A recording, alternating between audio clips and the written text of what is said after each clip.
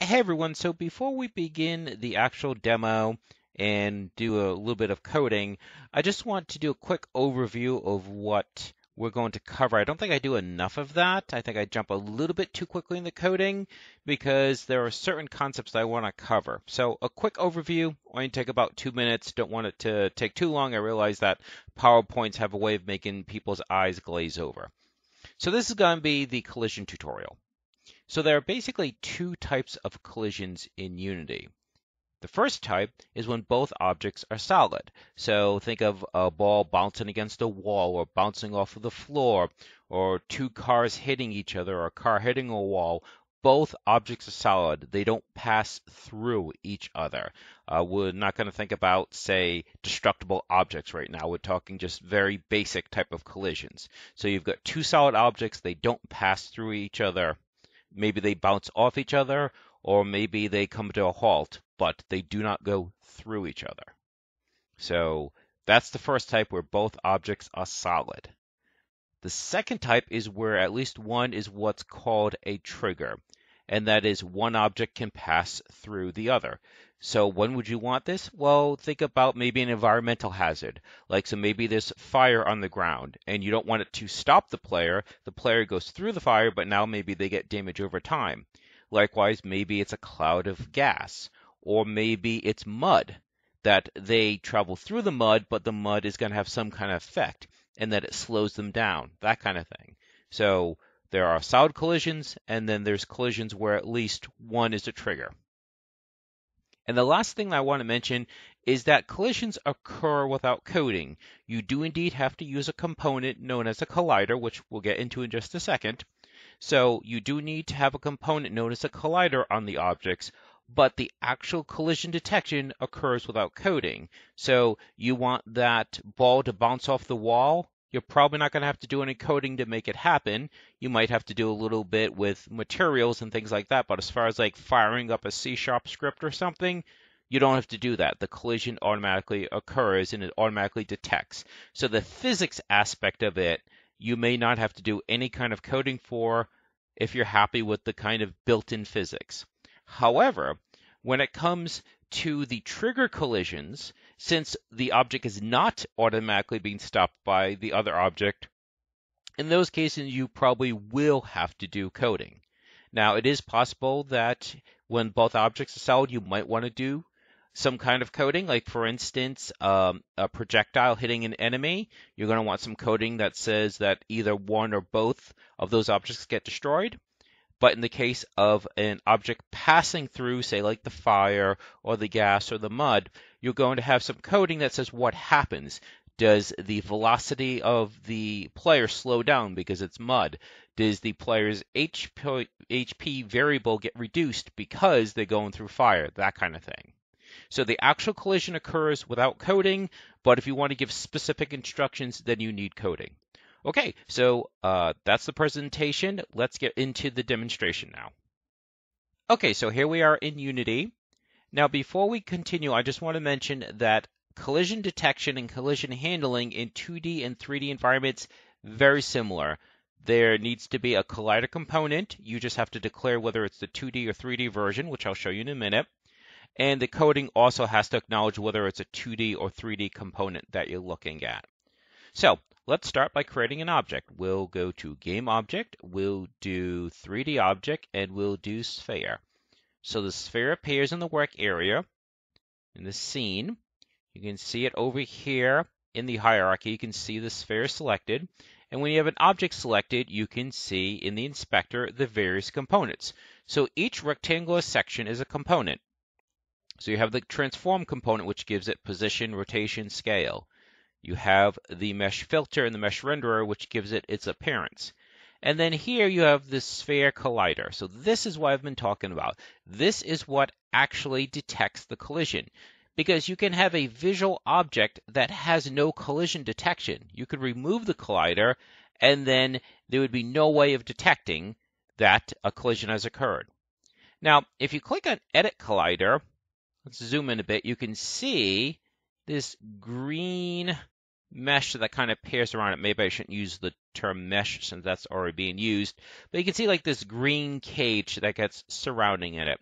Well, if you grab one of the points, you can actually change where the collider occurs. So again, the visual appearance does not have to match the collider. And you could say, all right, well, why would you do that? Well, first of all, think of Pac-Man. The old school Pac-Man, did Pac-Man lose the moment a ghost brushed against him? No, the ghost actually had to overlay him by a fair amount. And so what you would have in that situation, 2D of course, but in that situation you'd have a collider that's smaller than the image that's on the screen. Okay, so we have our object, we have our collider. So what we're going to do is we're going to add another component just for the purposes of this demonstration. I won't go into a lot of explanation. I'll have a separate tutorial for that. In fact, I might put it before this one. We do add component. We do physics. See how this physics 2D and 3D? So like I said, if you're in the 2D environment, you would choose a 2D collider. But we're in 3D, so we go to physics. And then what we're going to do is we're going to choose rigid body. Rigid body allows for giving an object velocity and basically applying physics to the object. By default, it uses gravity. And that's about all I'm going to talk about that because like I said, I'll cover that in a separate video. But basically, to detect a collision, we really need an object to be moving. So that's why I'm giving this a rigid body. So we'll grab the y-axis and just push that up a bit. And now we'll create another object. So game object, 3D object, sphere. Whoops, sorry, not sphere. Let's make it a block. So game object, 3D object, cube. We'll also shrink this a little bit. So y scale, let's make that 0.5. We'll take the y, we'll push this down so we have a little time to see what's going on. And we'll also scale this out in size. So let's make this, say, 3 by 3. We'll click on a camera over here. And that looks good because you can see the ball and you can see the platform beneath it. So basically, we have everything we need to detect a collision. So we have our sphere that has a collider. We have our platform that has a different type of collider, a box collider. Okay. Neither one of them are set to triggers. We'll mention that as the second type in a minute. And the sphere has the rigid body, which now gives it motion. And as you can see, gravity is applied. So we're just going to run this.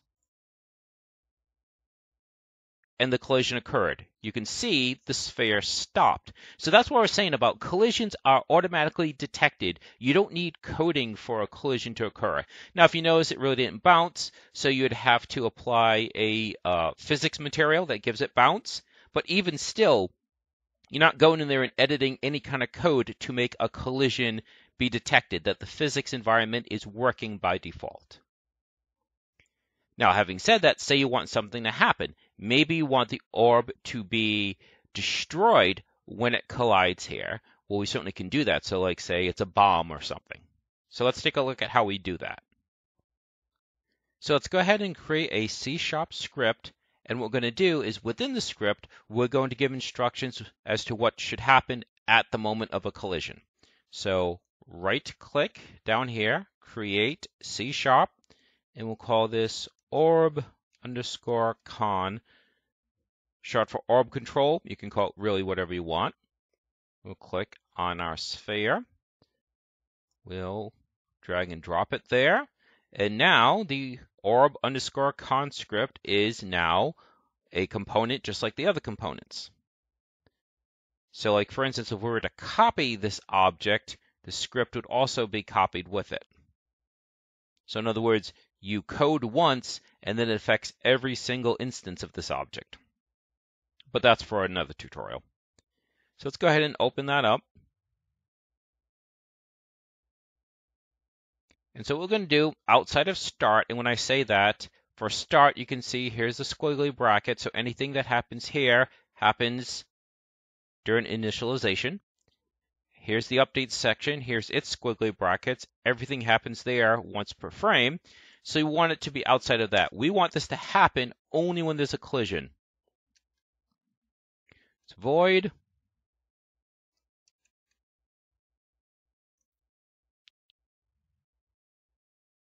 So on collision, enter.